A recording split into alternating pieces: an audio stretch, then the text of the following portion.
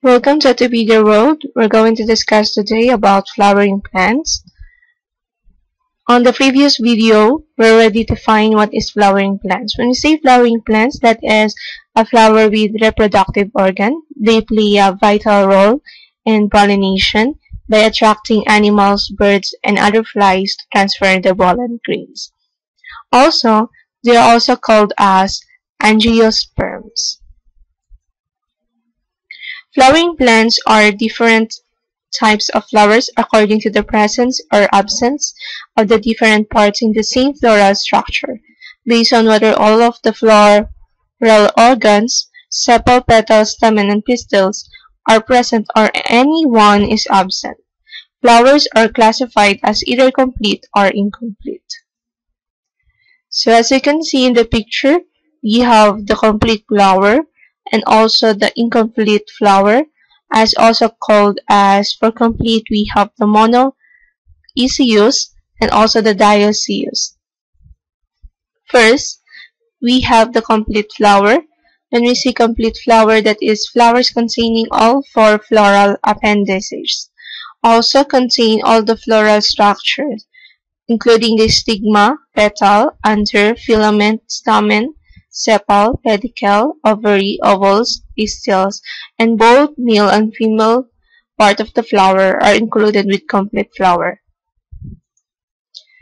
As for example, for complete flower, we have the gumamela or China rose.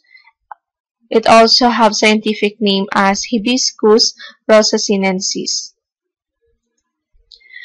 Next, we have the incomplete flower. This flower lacking any of the four floral structures and missing one or more flower structure. As you can see in the image, this is the incomplete flower.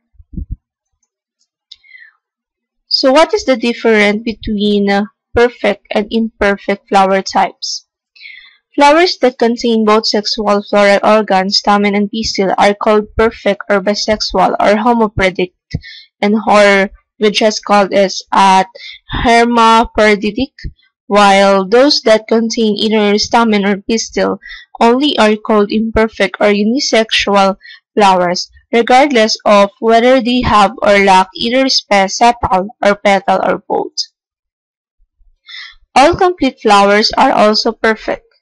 The flower of rice, a member of the family Gramineae, although incomplete, is perfect.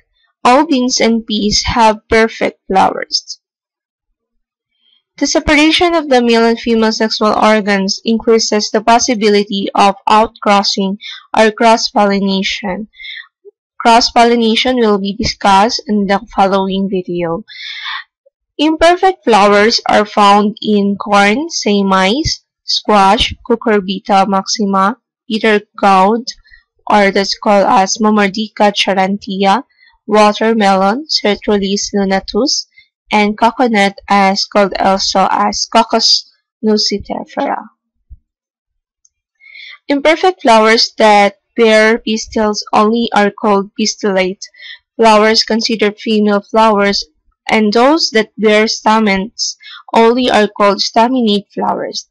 Considerate also the male flowers.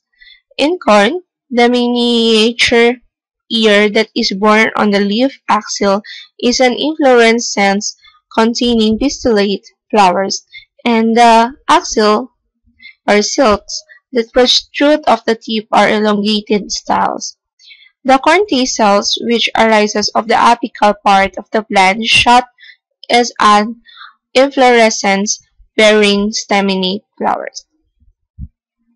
To sum it up, there are three distinct individual flower types. First, we have the pistillate for female, staminate for male, and perfect. Both pistil and stamen are present. They are used as bases in classifying plant species as well as the sex of the individual plants. Some rules of thumb and buds. First, we have all complete flowers are perfect because they necessarily have both the stamen and pistil. Example, hibiscus, roses, beans, and pea. But not all imperfect or incomplete flowers are imperfect because both the stamen and pistil may be present, and what makes the flower incomplete is the absence of either sepal or pistil or both. For example, the flower of rice is incomplete, there being no sepals and petals, but it is perfect with both stamen and pistil. Third, we have all imperfect flowers are incomplete because either the pistil or stamen is lacking. Example, the staminate and pistillate flowers of squash. But not all perfect flowers are complete because even though both stamen and pistil are present, the flower is incomplete due to the absence of either or both the sepal and petal. For example, for this we have the rice. Flower types affecting pollination.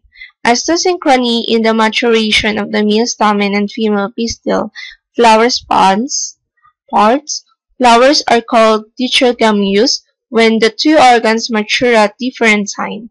Dichogamy, as in the avocado, is a natural mechanism by which plants avoid self-pollination within the same floral autogamy, thus reducing inbreeding and conversely promoting outcrossing. Dichogamous flowers are either protadious or protogynous. Protadious flowers, as in carrot, are those in which the stamens mature ahead of the pistils so that by the time that the stigma becomes receptive, the pollen grains within that same floral structure was already shed. Protogony is the reverse of protandry. The stigma of protogynous flowers, as in the water lilies, becomes receptive while the pollen grains are still immature. Flower types also differ depending on whether they open or remain closed during the pollination period. Casmigous flowers are open during the period of pollination and are generally cross-pollinated, and the Creostogamous flowers of tomato, lettuce, and some rice species.